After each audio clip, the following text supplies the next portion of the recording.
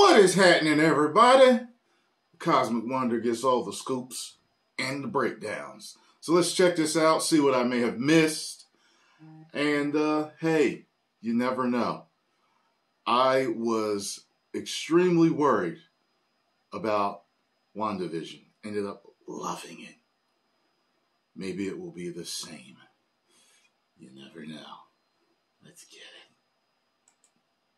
What is up, everybody? Welcome back to the Cosmic Wonder, where we talk all things Marvel and MCU. And today, Marvel Studios dropped the Miss Marvel teaser trailer on us out of nowhere. Now, typically, I'm aware of the trailers before they're going to drop, at least a couple of days before, at the very least. But it looks like Marvel Studios is trying to be a little bit sneaky now, because this took everybody by surprise. Now, I'm traveling right now, so I don't have my normal setup, so I'm going to give you my initial reaction right now and also do the trailer breakdown. I don't have any camera set up with me right now to do a live reaction to the trailer, but things should be back to normal next week. So right off the bat, just a few thoughts initially about the trailer, and we'll dive right into the breakdown after. This is definitely a show that they're trying to use to appeal to younger audiences. It's definitely a different type of show than they've done before. I think so far, with the Disney Plus shows for Marvel, they've all kind of had the same feel. Even What If pretty much had the same feel as the other shows. Now, of course, they are about different things, but for the most part, they have that Marvel feel. And this does too, but it kind of takes it up a notch, adding to the comic-y feel of this. Now, the trailer is really cool, how they do all the pop-ups. It looks really cartoony. It's kind of like her journal is coming to life in the trailer. I'm not sure if this is actually going to be in the actual series. I think they may just be doing this for the trailer. But either way, it's really cool for a first official teaser. And again, it is interesting if they kept it in there.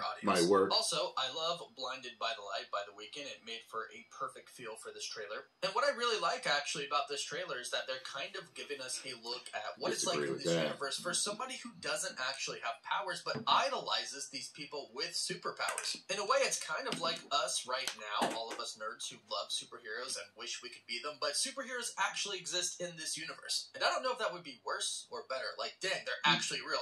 I don't want to live nowhere where they really exist. Now, it shows her super villains exist too. Guidance counselor talking about how her grades are kind of slipping because she's daydreaming all of the time about being a superhero, about being prom queen. Kind of typical teenage stuff, you know, until she stumbles upon a pair of bands, is what I'm going to call them, and we'll talk about these because I do believe that these are, in fact, the Nega Bands, and I believe that they do have a really strong connection to the Fantastic Four, and I think there's a lot going on with them here in this teaser trailer and Miss Marvel in general, and of course, the Marvels that is coming with Captain Marvel and Monica Rambeau. But they completely changed Kamala Khan's powers, and let's talk about that right now, but really quick, did you notice they gave us an official release date for Miss Marvel? At the very end, it says Miss Marvel Original Series streaming June 8th, which is crazy because I actually called this because I heard we were getting this trailer before Thor Love and Thunder, and I thought this was going to come out before, so I said, hey, it's probably coming out in June. Here we are. Now, this will overlap with Obi-Wan Kenobi a little bit for you Star Wars fans, and Marvel is starting to produce a lot of content now, so it's really awesome for us fans to have so much going on right now.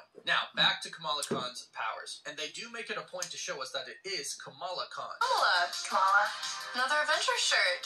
Cute. And obviously, we have the biggest confirmation in this trailer that we've all been waiting for. Mephisto confirmed 100% right here. Now, Kamala's powers in this teaser trailer are a lot different than they are in the comics. In the comics, Kamala Khan gets exposed to Terrigen Mist, and this activates her Inhuman gene, which gives her powers. Now, clearly they have changed this, which is very interesting because Miss Marvel was actually a pretty popular comic. When Kamala's Inhuman powers get activated, she gets morphogenic abilities. She can extend and enlarge her limbs and her body. Now, we kind of see this in the trailer, but not in the typical way that we've seen in the comics. This kind of looks like an extension of energy, and it looks like she has to use these bands that she finds in her attic. Now, it's very clear based on what we've seen in this trailer that these bands actually give her her powers. She's not exposed to anything, and it looks like Marvel really is kind of stepping away from the Inhumans in the MCU. We thought that this might be how they come in, but it looks like they are going a completely different direction. So Kamala gets her powers from these bands, and it looks like, based off of what she said, it gives her the ability to somewhat control some cosmic energy. Now, as I mentioned before, to me, these kind of look like a fresh take on the Negabands. I also thought Quasar immediately and thought these could be the Quantum Bands, but they definitely seem to be more of the Negabands, especially because the Negabands can be linked back to the Kree. And considering that Miss Marvel is going to be in the Marvels, and we assume that the Kree are going to be a part of that movie as well, that makes more sense. Plus, the powers that the Negabands would give Miss Marvel seem to be on point with what we see here in this trailer. Now, the Negabands are a powerful Kree relic that have been around for a millennia, and what they do is transform mental energy into physical energy, which is definitely what seems like is going on in this trailer. Now, here's where things kind of get interesting. In the comics, the Negabands were awarded to Captain Mar-Vell. They were awarded to him by the Kree Supreme Intelligence. However, they quickly trapped him in the negative zone. And if you look at this very specific scene in the trailer, it looks like Kamala at one point in time goes to a different dimension. It looks like she's at a school dance, and then all of a sudden she flips over backwards. She's still at the school dance, but it looks like she's in somewhat of a different dimension here. And this could actually be the negative zone. Now, this is really exciting because the negative zone has huge implications for the Fantastic Four. We know a Fantastic Four movie is already in development at Marvel Studios right now. We know it's not that far away. And if this truly is the negative zone, could this be a setup for the Fantastic Four to eventually make their way to the MCU? Hopefully that is the case. And I'll do a breakdown of just the Fantastic Four and the negative zone a little bit later on. But keeping to Kamala Khan, what's very interesting is that it only seems to be one bracelet here in the trailer. And Kamala Khan actually does wear a bracelet in the comics. Now, this bracelet gives her no powers whatsoever. It's simply an heirloom passed down to her from her grandma. And she just simply likes to wear the bracelet because what it means to her. And it looks like they're kind of doing a play off that in this show. But that kind of makes you think, do any of her ancestors have powers? Were any of her ancestors superheroes before? Now, Kamala Khan is a Pakistani American growing up in Jersey City. And as you can tell from the trailer, she idolizes superheroes, specifically Captain Marvel. We see her wearing a shirt in the very beginning. Captain Marvel is right there in the beginning. To her left is the Wasp, and to her right, it definitely looks like Valkyrie here. I'm going to go ahead and say that's who it is. But again, keep in mind, Kamala Khan, Miss Marvel, is going to be in the Marvels. So how exactly is this connection made? Well, if this really is a version of the Negabands that she's wearing on her wrist that gives her her powers, it would make sense because it's a Kree relic. The Marvels is Captain Marvel #2, and the first Captain Marvel film explored the war between the Kree and the Skrull, and kind of made the Kree out to be bad guys here. So if Kamala Khan has stumbled upon some ancient Kree powerful relic, that's probably going to put her in some type of trouble, and it's definitely going to attract the attention of Captain Marvel. Whether that she has to defend Kamala Khan from Kree, or maybe the bands actually only can bond to one user at a time, and they're stuck with Kamala Khan. So she actually recruits her to help. We'll have to wait and see, but in the meantime, let me know what you thought about this very first teaser trailer for Miss Marvel. It was terrible! On June 8th. Did you like it? Did you not like it? Are you going to watch it? Let me know. It was a big old piece of trash, Mr. Wonder. For live updates, I said, follow me on Twitter, and as always, thank you. I don't want to see another trailer like this again.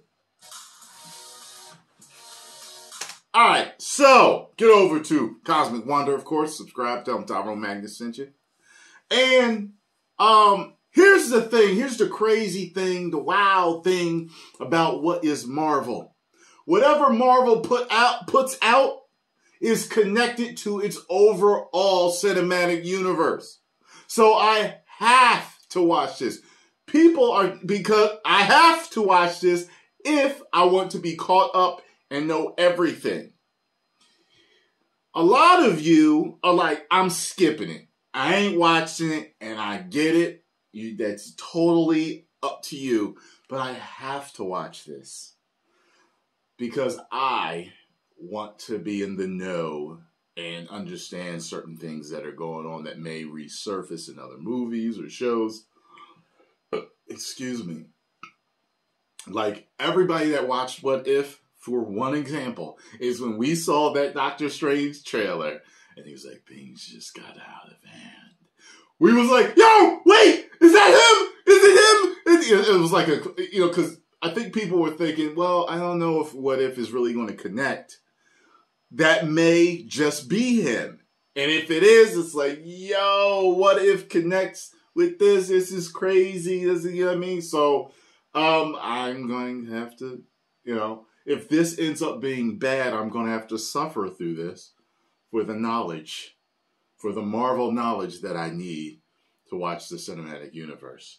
So, to continue to fully enjoy and understand the cinematic universe, I'm going to have to watch this. So I hope it's good. I don't care who it's geared to. People are like, this is a kid's show. Why would Jim be interested in it?